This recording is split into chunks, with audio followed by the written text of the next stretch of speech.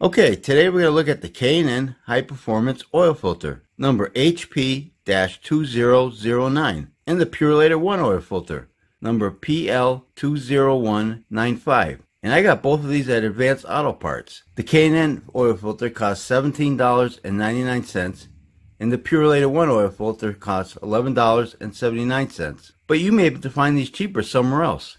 And these two are going to duke it out. Could get ugly, folks. And when the dust clears, we'll see who the winner is. So let's get started. It's just simple. You gotta glue the silicone, get nice and tight. Get your inner here, filtration, and here. Okay, let's start with the K&N. We'll start with the box. Premium efficiency and capacity, heavy duty construction. If we look over here, we'll see extended life high flow filter media, rugged steel internal components, silicone A drain back valve, thick canister for high burst strength. And if we look over here, we'll see some filters that it crosses over to. Alright, let's open her up and see what she looks like.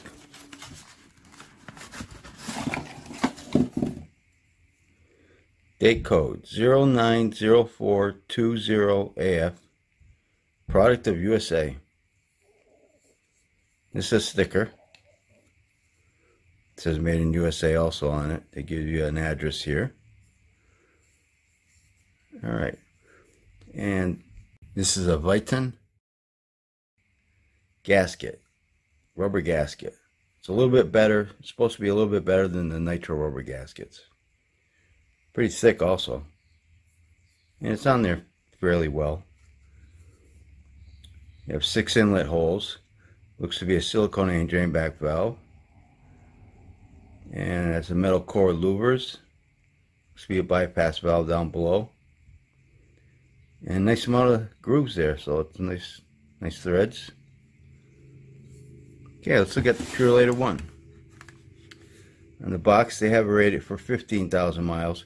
And K&N says, all they say is follow your manufacturer recommendations. Okay, so here they got it at 99% for a micron rating, and if you look on their website, that's at 20 microns. And an Hummel. Okay, let's open up the Purolator One and see what she looks like. Date code F03P10C1. Nice sparkly color. This is a sticker also. Look here, it'll say Man and Hummel, made in USA. Okay, and this gasket here is a PTFE coated gasket, which is Teflon coated gasket, which is also nice and thick. This one's on here pretty good. I had to start it to get it off of here, so it's on there pretty good. Okay, this one has 7 inlet holes. They're elongated holes. Metal core louvers, bypass valve down below, and also nice long threads. Yeah, it's good. Put these side by side, see how they look. Base plates look totally different. Well, I say we cut these filters open, see what they look like inside. Be right back. Okay, let's start with the Purolator One. Purolator One weighs 281 grams. The K&N weighs 364.3 grams. Base plates. Purolator One weighs 114.2 grams. And the K&N weighs 154.5 grams. Let's look at these guys up close. I think the K&N might have one extra thread there. Yeah, that's what it looks like. They're both Purolator nice base plates. Let's check out the gaskets.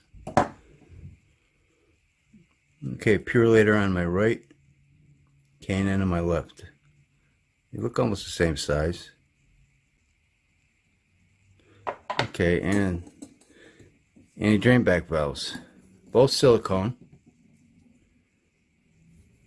pretty similar in the size and shape. Yeah, these are all nice. Let's see how they fit on the base plates. It covers the holes nicely. That's another K&N, and the Purolator One also fits nicely. Okay, now the filter media. Purolator One, 95.2 grams. The K&N, 91.9 grams. And let's start with the K&N. Got a glued inside seam right here, metal end caps. I counted 51 pleats, and it's supposed to be a synthetic blend media, but I don't have no micron rating. I couldn't find a micron rating for this filter. The pleats are nicely spaced though, just a little bit there, but that's usually the case with the seam. There's usually a little gap. Otherwise they look good. And let's look at the Purolator One. Purolator One has got big space here, quite a bit. Glued seam here, and a little sloppy with the glue also. Metal end caps, bypass valve right here, which has a setting of 12 to 18 psi. Yeah, they got a little sloppy with the glue, but it's not super bad. And I counted 60 pleats for the Purolator One. And this also has a synthetic blend filter media. Yeah, they kind of large gaps here. This ain't nice. This ain't good here, but it's like these are closer together here. And they put these gaps in there. Okay, and so it's got a stamp leaf spring. Look at this. Get it out.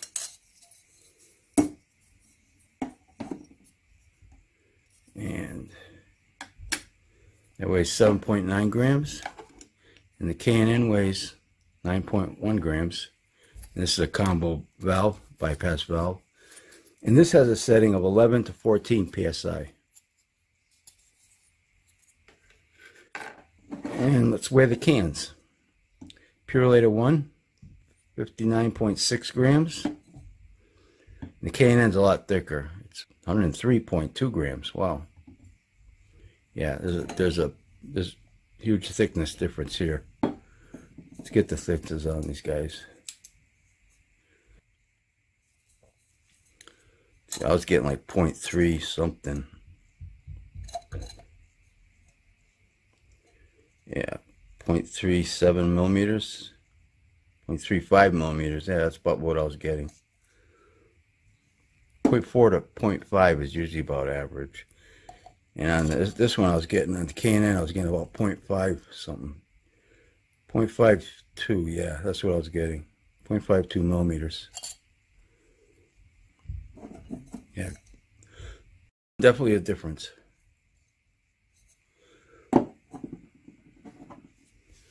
Okay, now let's get the widths. The Purolator One is 3.43 inches wide. And K&N's narrower, 2.78 inches wide. Yeah, it's not as wide as the Purolator One. Yeah, Purolator One's a lot taller. Some of it that's because of the end caps, but it's definitely a taller filter anyways. You know, they got a large space here. Well, you know, my guess would be the Purolator One's got more filter media. What do you guys think?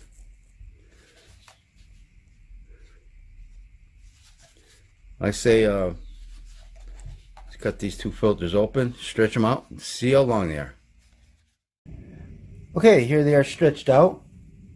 And the Purolator One is 49 inches long, and the K&N is 46 inches long.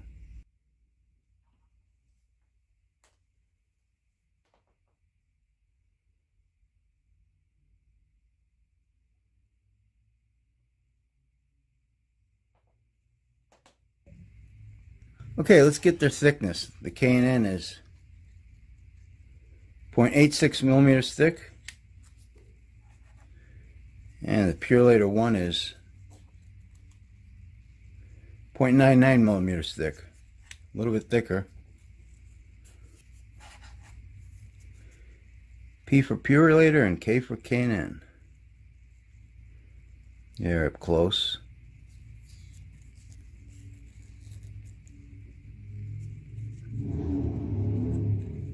Purolator is a little darker. Let's take a look at them under a microscope.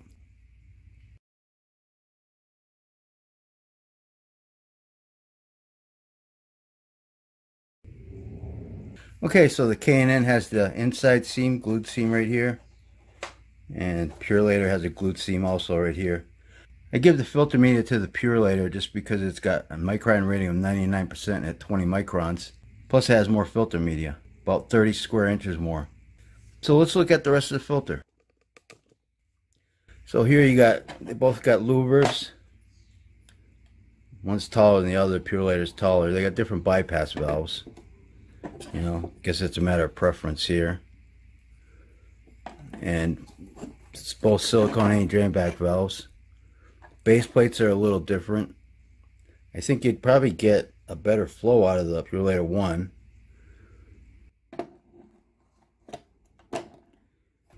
And you know, the gaskets are pretty similar. But the biggest difference is the can. I give the can to the K&N. Plus it's got this little nut on here. But the Purolator's got a nice paint job.